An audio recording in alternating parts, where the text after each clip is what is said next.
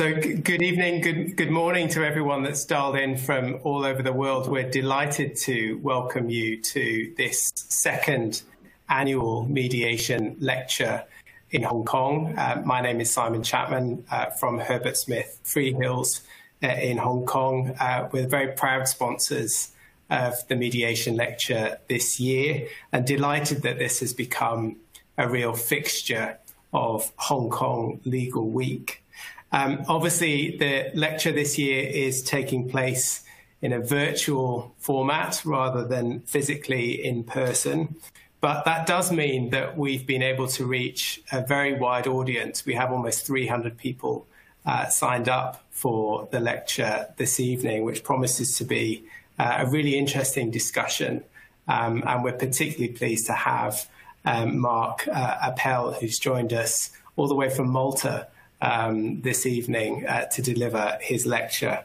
And I will hand over in a minute to the Secretary for Justice, who will introduce Mark in a bit more detail. I just wanted to say how pleased we all were to see so much interest in mediation with all of the events that are taking place this week. Of course, there is the Set Piece Mediation Conference, which takes place on Friday.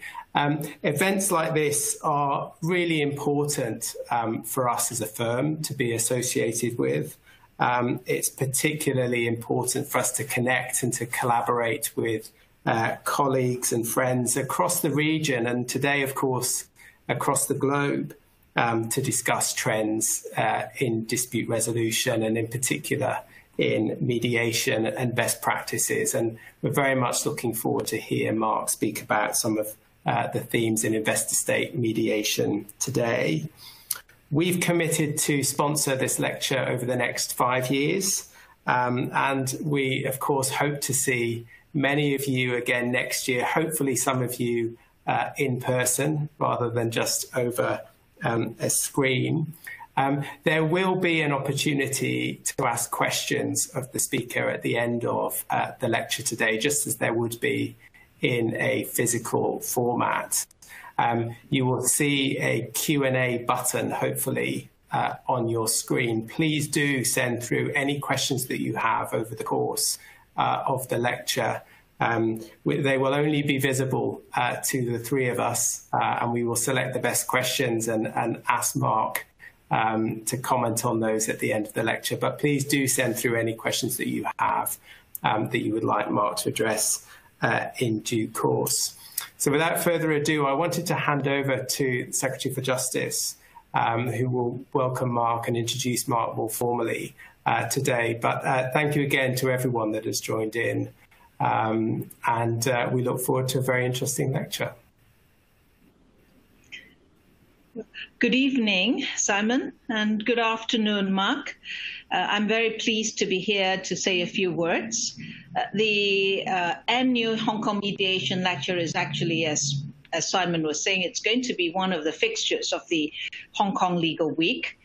We started last year, and we are very, very pleased and honored for Herbert Smith Freehills to agree to sponsor it for 5 years. And we hope that this will continue to be a very good tradition that we in Hong Kong will be able to contribute to the development of mediation.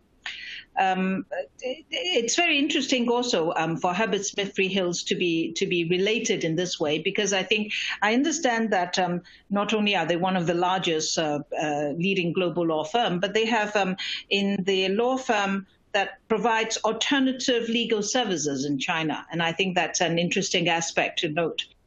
And of course, the current Chief Executive Office, the CEO, Justin D'Agostino, has been in Hong Kong for a long time.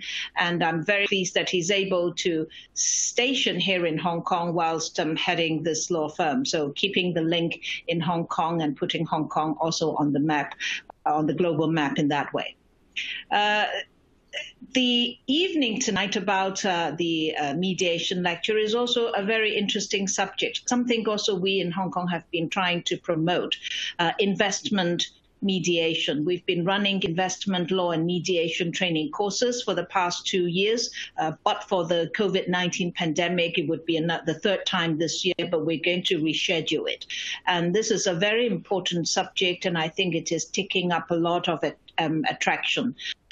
For example, next Monday, the UNCITRAL pre-intersession meeting, we will also be talking about investment mediation. So I'm sure we will be hearing a lot more on this subject. But most importantly tonight, we are very pleased to have Mr. Mark Appel to talk to us on this very interesting topic, investor-state mediation at the tipping point. Mark is a long-term friend. We've known each other a long time. And most of you may know him through his senior executive positions at the American Arbitration Association and the International Center for Dispute Resolution. But some of you may not know, and I think it's very relevant to what we're hearing tonight, is that since 2016, Mark has served as the chair of the IMI Investor State Mediation Task Force, working with state and investor representatives, expert academics, the Energy Charter Secretariat, ICSID, and UNCITRAL on investor state dispute settlement reform and mediation in particular. Last year, Mark was able to join us in Hong Kong and spoke at the Department of Justice's Mediate First Pledge 2019, Mediate First, Unlocking Potential, and he spoke on, can mediators be deal makers? And it was a very impressive session, and thank you very much, Mark, for sharing us your expertise last year, and of course, again, sharing us your insights and expertise here with us tonight.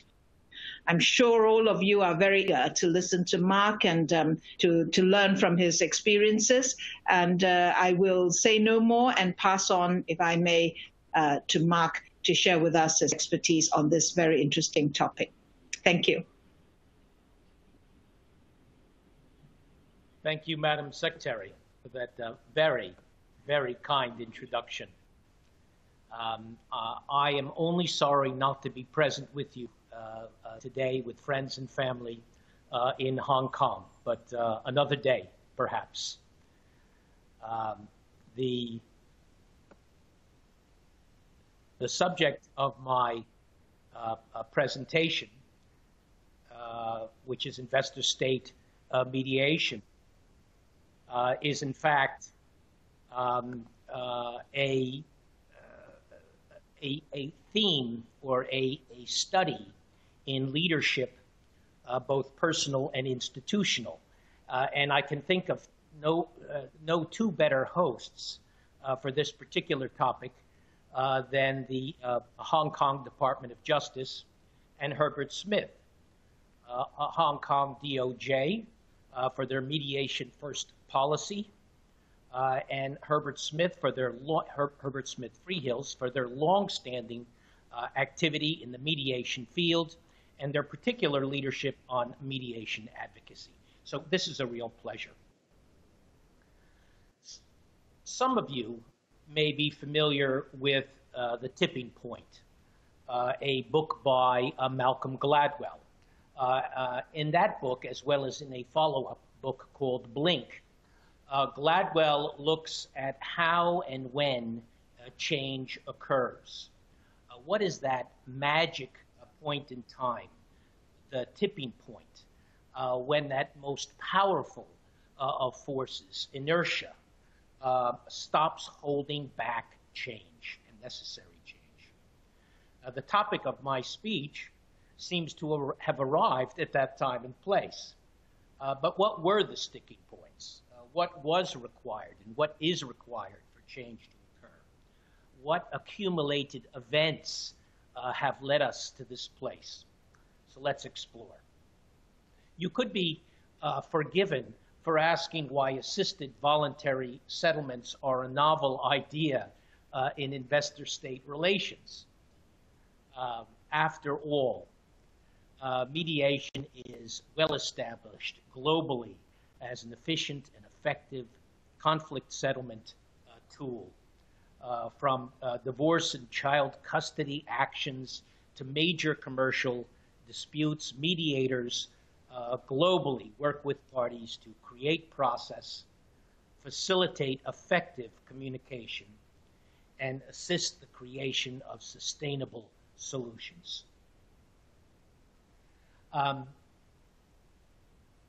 So why not investor-state mediation?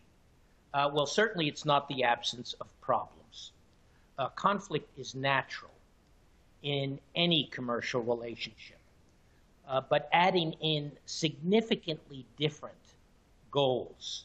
So the investor's profit motive on the one hand, and the state's interest in public interest and interest in public well-being on the other would seem to increase the opportunity for disputes significantly. In 2018, ICSID, the International Center for the Settlement of Investment Disputes, had 56 cases filed. I note parenthetically that ICSID had 21 cases filed in 2008, so that's something like a 200% increase over 10 years. Not bad in terms of growth. But mediation's growth and mediation success is in significant part due to the opportunity to craft negotiated solutions that aren't proscribed by either contract or law. So whether it be an extension of time or negotiated price or resource requirements. In 2016, an internationalist, a friend of mine, and I think a friend of the Secretary's as well, hearing that I involved myself in investor-state mediation, said to me, investor-state mediation won't work. States don't settle, but it seems they do. So between 1966 and 2020, ICSID reports that some 35% of the cases never went to conclusion, never went to decision. Now, other reasons beyond settlement exist, so exhaustion of funds, voluntary claim withdrawal, but I think it's fair to assume that a fair number of those cases were removed after a negotiated settlement was reached. And at its heart, mediation is a simple extension of the negotiation process. It's enhanced negotiation. Negotiation plus one, the mediator. So why not mediation in investor-state cases? Well, it turns out there was a whole host of reasons, but distilled, many of them come down to trust. Investors and states won't use a process they don't trust. The good news is that over the last 8 years, much has been done to provide needed education and address legitimate concerns with the investor-state mediation process.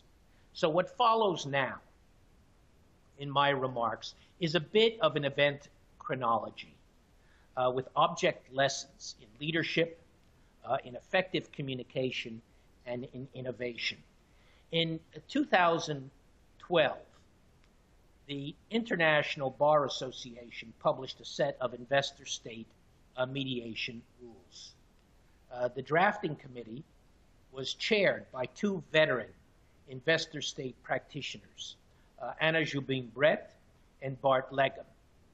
At the time, Anna was in private practice. Now she is the chief legal officer of UNCITRAL. Before moving to private practice, Bart, of course, had worked for the U.S. State Department, so plenty of experience there. The drafting committee for the IBA rules read like a who's who of internationalists' leadership counts, as do rules. Rules, like legislation, make practice legitimate. They normalize practice. They also set the standard for what process consumers can expect. I'm recalling now one of my own law school professors who too many years ago held up a set of procedures, a set of, in this case, commercial arbitration procedures, and said they reflect the common law for that process.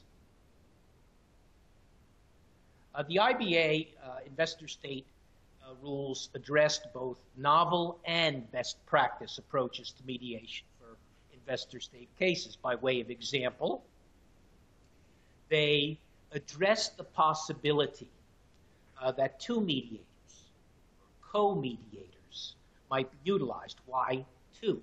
Why two?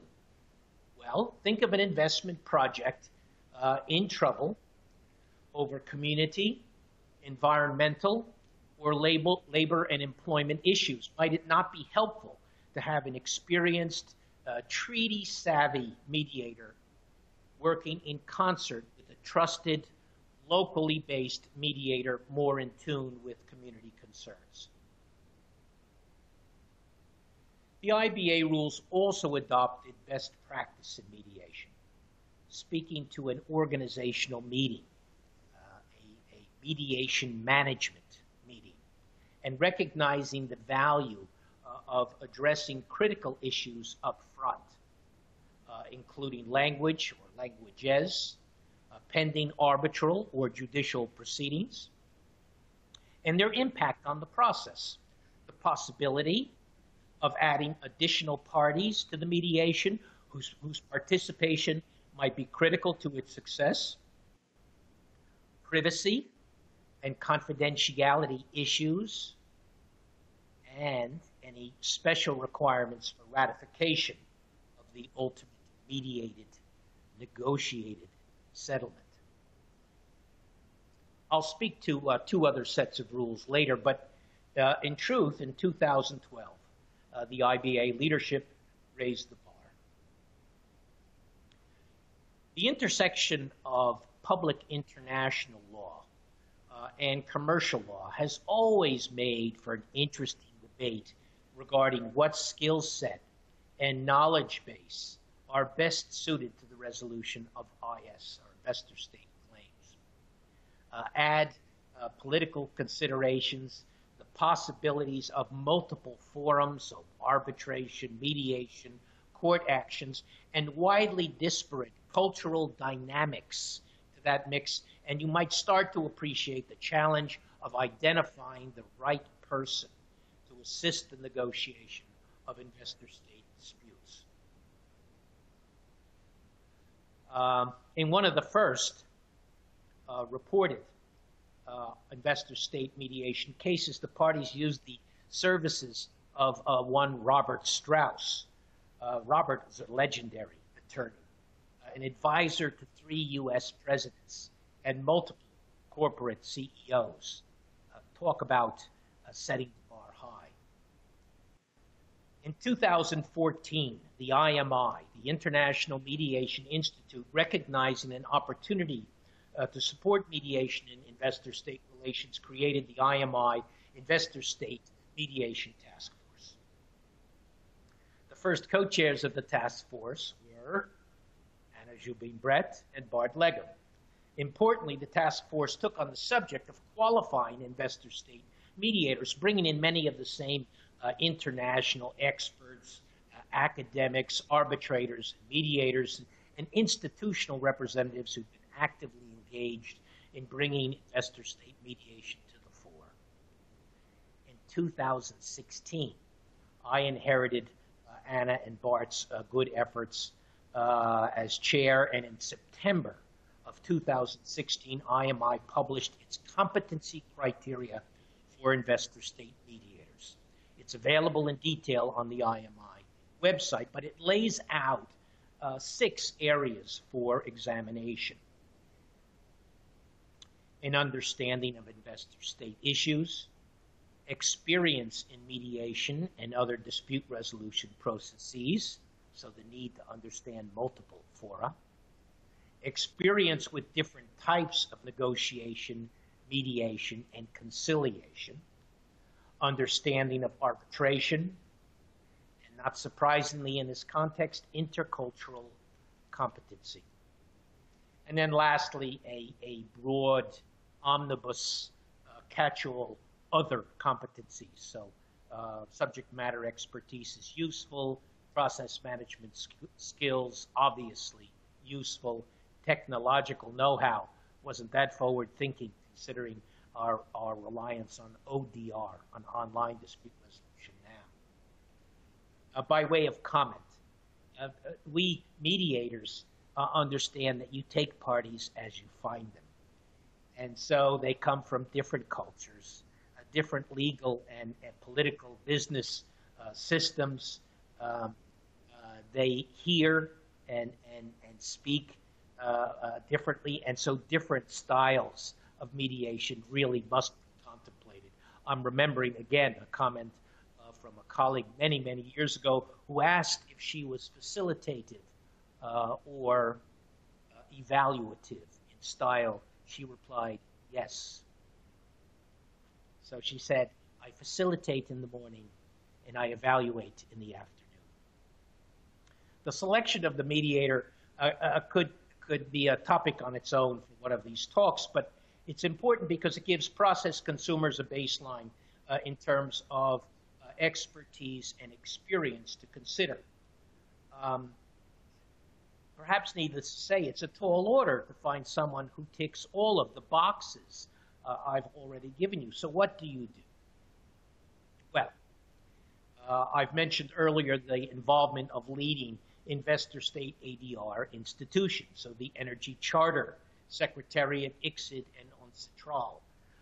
Those same institutions, supported by IMI and working in close concert with the Center for Effective Dispute Resolution, CEDR, developed and delivered, this is pre-pandemic, a global series of investor-state mediator training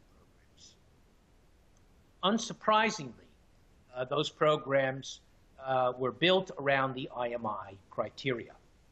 They included intensive sessions on ISDS environment, ISDS law, and ISDS practice, followed by a mediation skills training built to suit the investor-state environment. By way of example, one of the role plays in the training program involved a civil society organization participating in the negotiation process. Perhaps not surprisingly, attendees came from different worlds. So they were international, public international lawyers, they were investor-state arbitrators, they were commercial mediators. I had the privilege of attending one of those programs as faculty, and I can tell you they were extraordinary. It was extraordinary.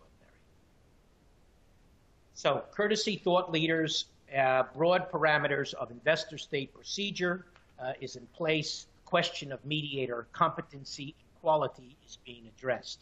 But nagging doubts still existed. A 2016 survey of experienced ISDS practitioners by the Center for International Law, National University of Singapore, pointed up some concerns. It was the strong consensus of those surveyed that states would find the mediation option more problematic than investors. Number one among perceived obstacles to acceptance was the perception that states preferred to defer their decision to a third party. I'm going to give it to an arbitrator. I don't want to make this decision. Why, you might ask? Dig a bit deeper as they did, and you'll find out why. Obstacle number 3 was the first of objections entitled fear. In this case, fear of public criticism. Also, fear number 7, fear of future prosecution for corruption. Or fear number 16, fear of setting a bad precedent. As any student of history or business management will tell you, fear is a great motivator. or as in this case, a demotivator. Now, having already staked out a leadership role, IS-ADR institutions once more stepped into the breach, starting with the Energy Charter Conference, Energy Charter Secretariat. Alejandro Carballo led its staff in 2016, understanding full well that neither investors nor states would participate in a process they didn't understand, worked with IMI, with the task force, to draft an investor-state guide to the mediation process. The guide is comprehensive in nature, addressing both practical and procedural considerations. So by way of example, considering when is the right time to mediate, or how to prepare for mediation, or how to provide for transparency, important in public matters, even while allowing for necessary confidentiality in the negotiation process. But the ECT didn't stop there. Instead, they carried out a long series of running separate workshops and seminars with government representatives, investors, and investor-state dispute settlement experts. That dialogue allowed ECT to explore many of the concerns addressed in the Singapore survey, minimizing some and illuminating causes and possible solutions for others. Here are a couple of examples. It's always been assumed that the need for transparency would limit states' ability to negotiate complex contract and treaty-based claims. But state representatives reported that they had found ways to maintain transparency.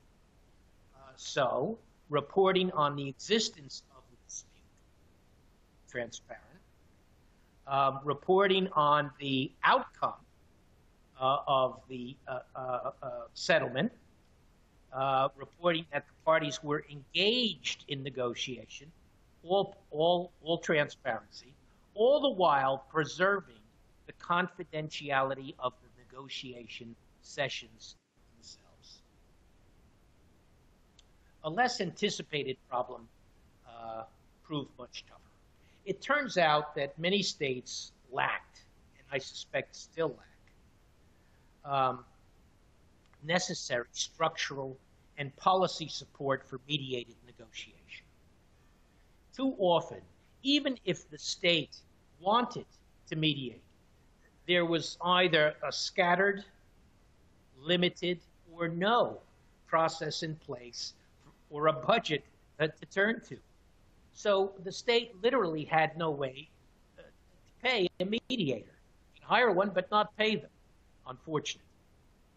On receiving this feedback from the Secretariat, the Energy Charter Conference charged the Secretariat with drafting a protocol or protocols that could voluntarily be utilized by states, either by way of developing a domestic investor-state dispute resolution framework or serving as guidance concerning the practical and legal issues that should be considered by states in developing a conflict management plan for investment disputes.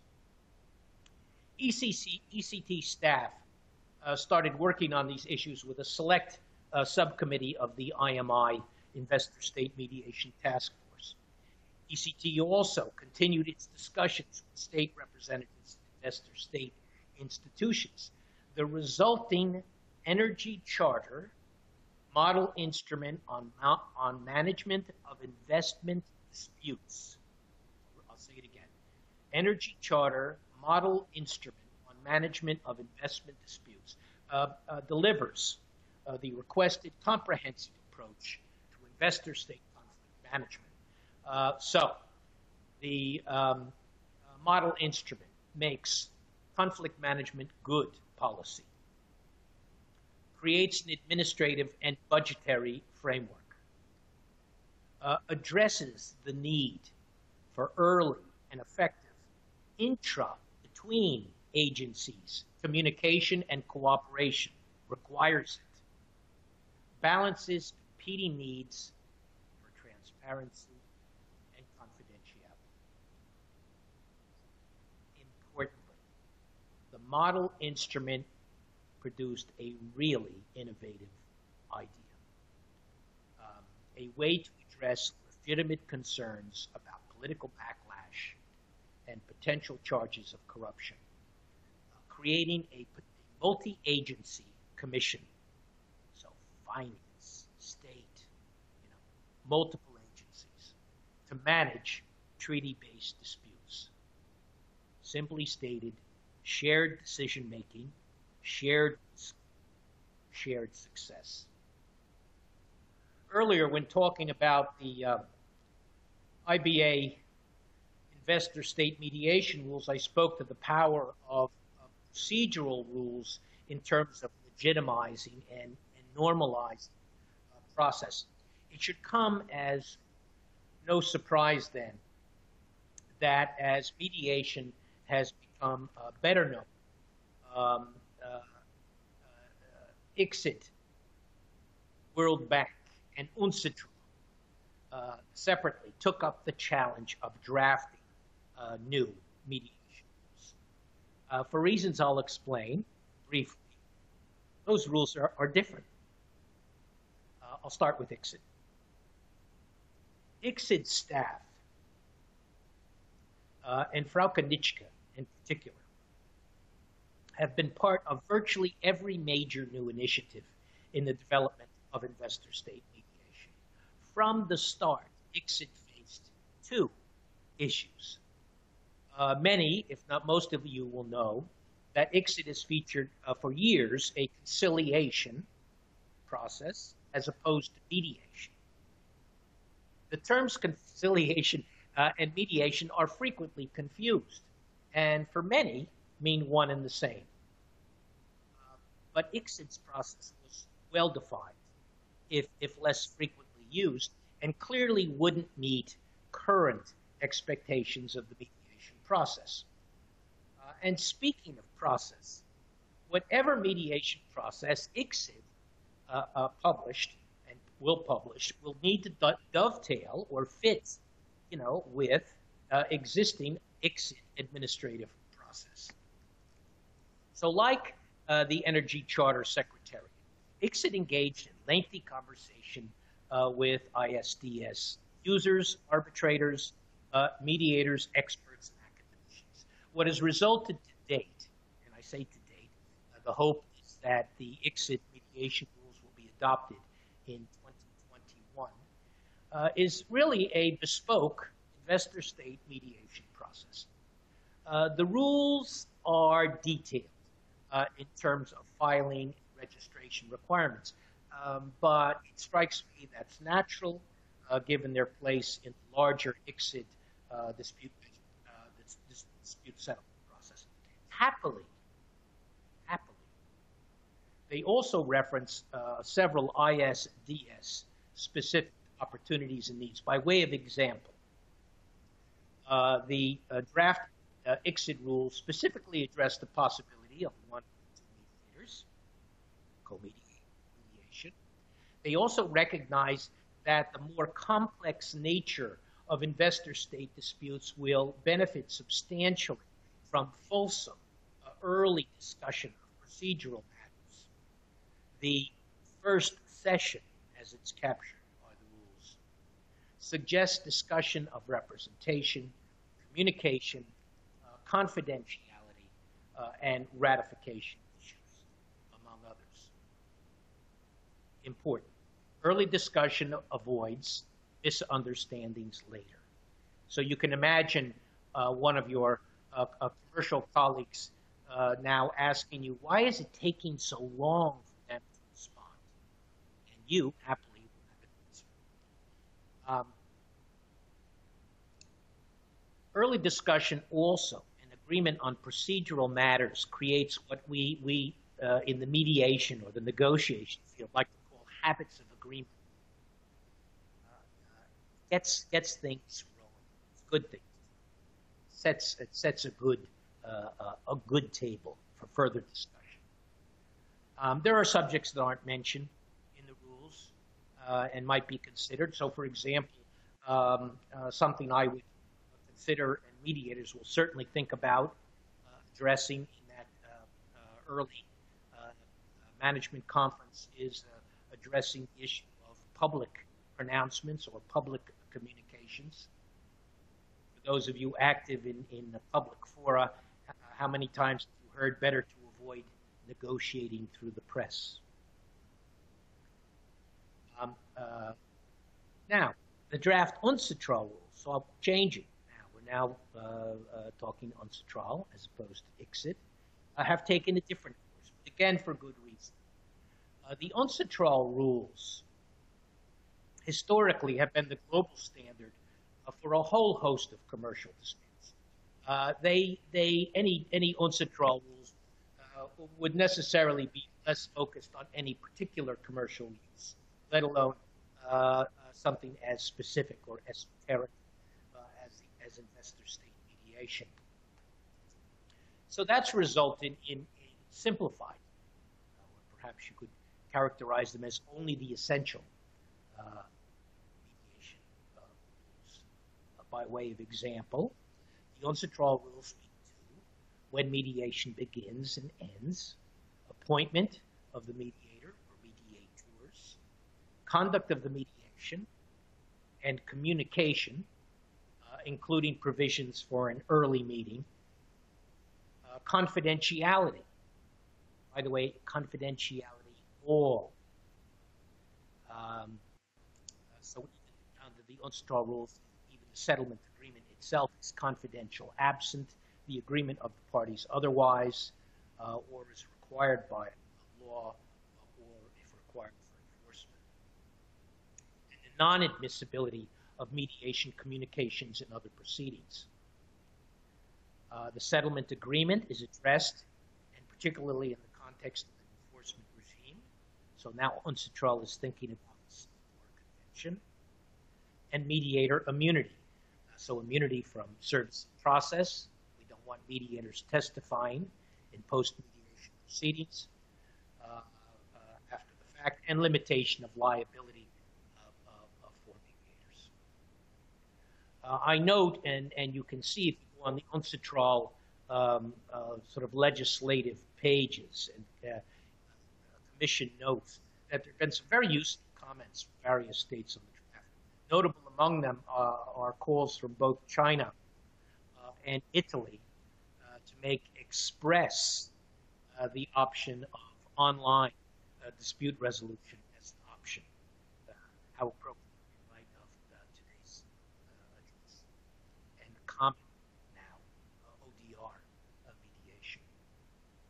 What should prove of immense value to parties and practitioners alike is the draft UNCITRAL notes on mediation, also forthcoming. Many of you will be familiar with the UNCITRAL notes organizing the arbitration proceedings, originally published in 1996, I think, and updated in 2016. The mediation notes now, UNCITRAL mediation notes, provide both rationale for the procedures themselves and also practical advice concerning organization, conduct of the proceedings, including ODR, and enforcement issues, speaking to the convention, which of course brings me to perhaps the single most important contributor to increased confidence in international mediation, which is the Singapore Convention itself. Many of our colleagues in the mediation community could be forgiven for understanding the need for an enforcement mechanism for mediation. After all, mediated settlements are arrived at voluntarily by the parties. I recall a study favorably comparing the staying power of mediated settlements to judicial orders in the United States some 40 years ago. So it's a long time history. Still, we're trying to change perceptions. And some issues. So it is a fact that in many jurisdictions, a mediated settlement requiring future performance is tantamount to a contract, with the usual defenses to enforcement. So lack of agreement on essential terms, lack of authority. And that has made users uncertain. Certainty does not bring success, and certainty doesn't bring use. At the 2016-2017 International Mediation Institute Global Pound Conference, one of the top-ranked, in fact, maybe it was the top-ranked need for process change for users was legislation for enforcement and recognition of mediated agreements. Enter the United Nations Convention on International Settlement Agreements Resulting from Mediation, the Singapore Convention. The Singapore Convention provides a simple, straightforward, global mediation, settlements, enforcement regime.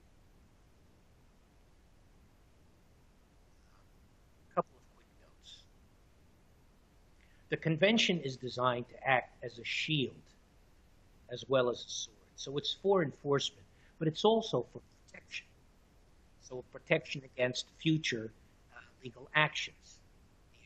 The protection is, quote unquote, already settled. In deference to states, yes, so comity, the convention relies on existing state enforcement regimes. Now, there are issues. Yeah? So the convention has grounds for setting aside mediated agreements, including public policy. So clearly, attention will need to be paid post-ratification to court decisions in particular jurisdictions. Finally, I've noted that 3 ratifying states, Belarus, Iran, and Saudi Arabia, have exempted the state from coverage under the convention. With respect, I think that's a lost leadership, lost revenue opportunity.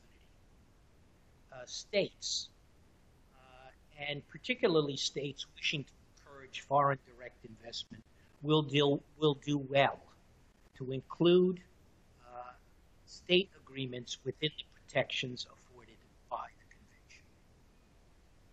This is especially true given developments in the field. The state is in a position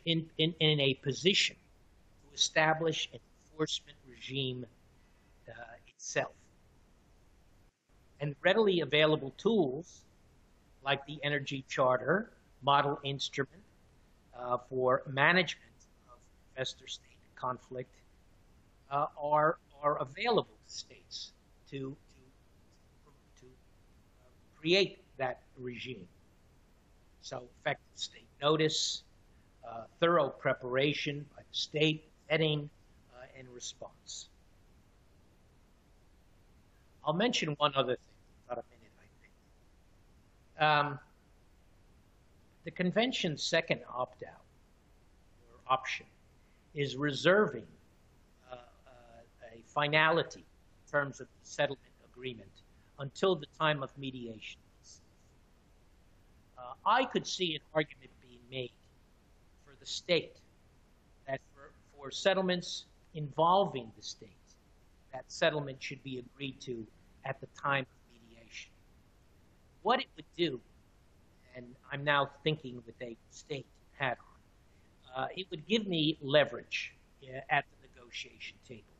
So I am now in the position of saying, not only are we going to agree, but we're going to agree, and the agreement is going to be enforceable under the Singapore Convention. Now, implementation and dialogue and process goes on.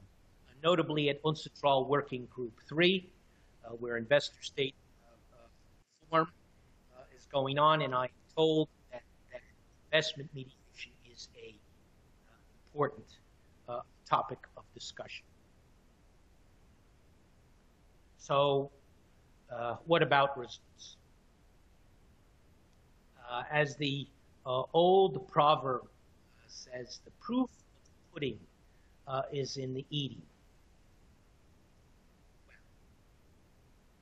In a recently reported IS mediation, I should say successful mediation, the profile of the mediator who assisted the reporting state investor looks a whole lot, if you look at her profile, looks very much like the IMI investor state mediation criteria. Also, today, in anticipation of this seminar, I noted that on the IMI website, the page featuring the Energy Charter Model Instrument has been downloaded over 16,000 times. So someone's interested. For those of us familiar with the history of the New York Convention, it might come as something of a surprise or perhaps a delight that to date some 55 states have adopted the convention. Now you might say, what about COVID? One of our discussions every day, it seems. Well, if anything, it seems to me COVID has accelerated the need for negotiated solutions. Investors are plagued with supply chain disruptions, with employee availability, employee health. States, on the other hand, are reallocating budgets to address dire public health and economic circumstances brought on by the pandemic. So, I'll end as I started. Is investor-state mediation at the tipping point? I think so. But time will tell. Kind thanks for your attention, and I'd welcome a few questions.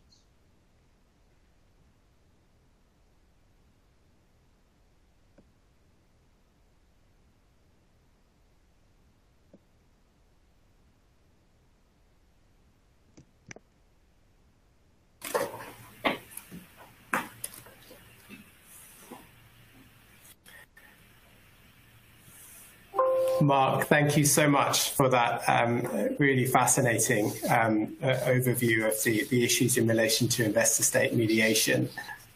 You touched on a large number of topics that I think will be of interest to those who have joined us remotely. And I just wanted to remind everyone that you're free to submit questions in the Q&A button, which should appear somewhere towards the bottom of your screen if you do have questions for Mark. We did have a couple of questions already that have come through over the course of the lecture. The first question, Mark, was a sort of practical question in relation to timing. And you talked about the sort of effectiveness of investor-state mediation more generally. In your view, do you think it's more likely that there would be a better uptake for investors using the mediation process as a remedy of first resort, if you like, so before any formal proceedings are commenced? Or is it more likely that the draft rules that you've talked us through will be invoked more frequently while some form of formal proceeding is already underway? Yeah, thanks, Simon. Great question. I have to say I'm reminded on this day of the, I guess the day after the U.S. elections, of something I used to hear in the U.S. about Chicago. They would say, vote early and often. And I think mediation should really be contemplated early and often.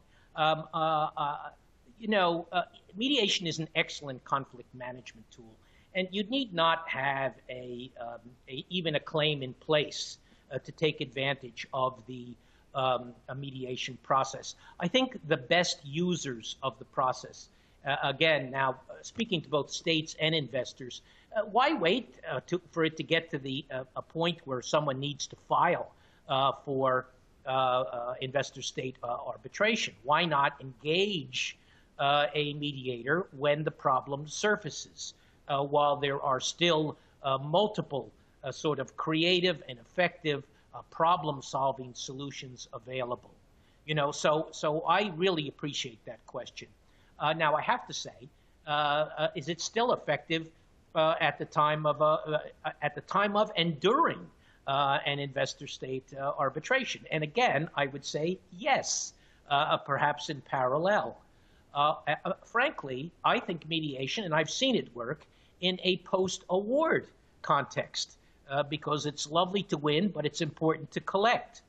And mediation can be a great way of taking a decision of some kind and then negotiating an outcome that is agreeable to the parties. So I guess, Simon, early and often is how I would answer that question. That's a good answer. One question that's just come in.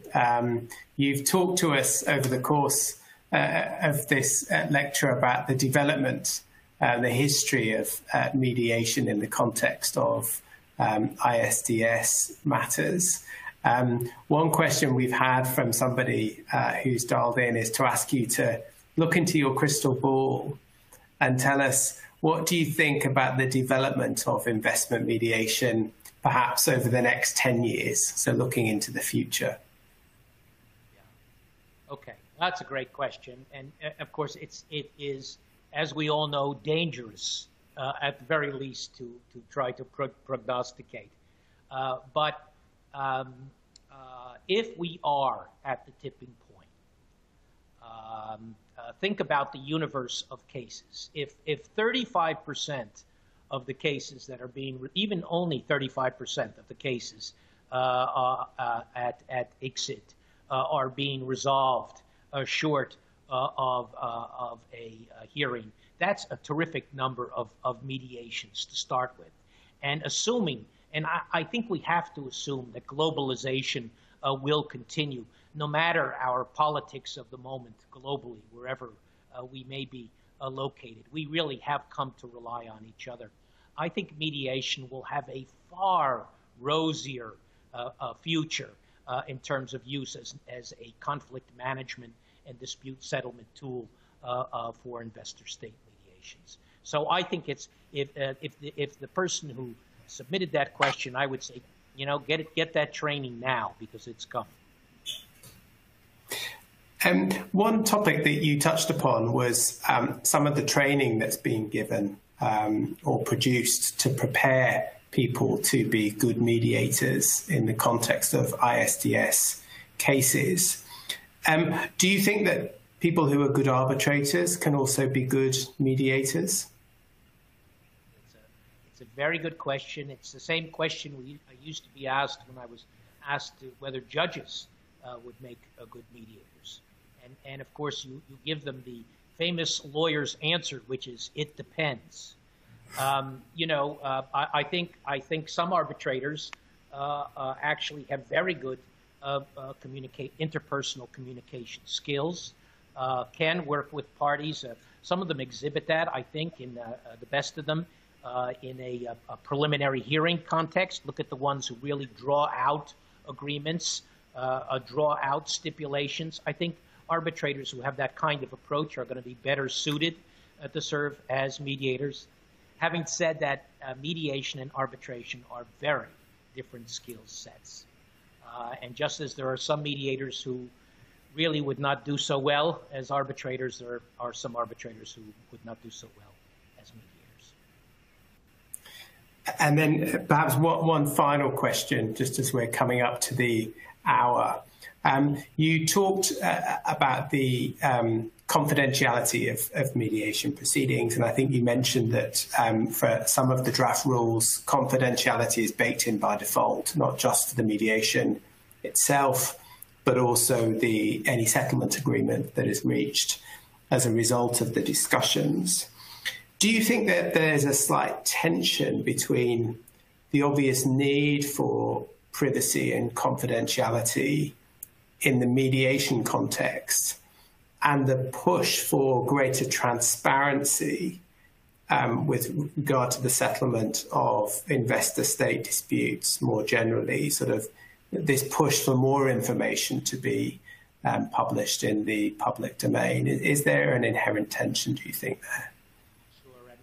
Absolutely, and speaking from Europe, where we saw a really cascading sort of a public, very public and very heated suggestions that investor-state arbitration was somehow a smoky room sort of agreement, smoke-filled room sort of environment where people came to decisions that affected the public. So clearly that concern exists whenever you involve public entities. Having said that, it was very interesting discussions at the Energy Charter Organization to hear governments say that by making particular aspects of the process transparent. So we support it. By the way, it's easier if you have a policy supporting mediation. Yeah. So now you say, of course we're mediating. We mediate whenever we have a problem. And then after that, we're in a negotiation with X. But then, you don't bring the camera into the negotiation room. Maybe you agree with the mediator as to the mediator perhaps saying what's going on.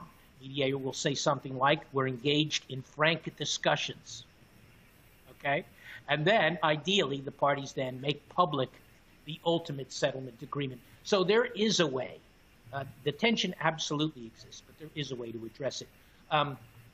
Parenthetically, I know that the ICSID rules actually have gone back and forth on the issue of what's confidential. And they now require confidentiality for every aspect of the process. So that shows you just how sensitive that issue is. Well, Mark, we're right on the hour. It's exactly 8 o'clock in the evening in Hong Kong, so perfect timing. Thank you again. It was a terrific lecture, really interesting review of what is a fascinating topic. And as you said a few moments ago, a topic that's likely to see sort of significant development over the next decade. So thank you again for agreeing to be our speaker at the second annual Hong Kong Mediation Lecture. And thank you to everyone that's dialed in and that has asked questions. It's great to see so many people from so many different parts of the world and lots of different organizations represented this evening. So thank you all, and wish you all a very good evening. Thanks, Simon.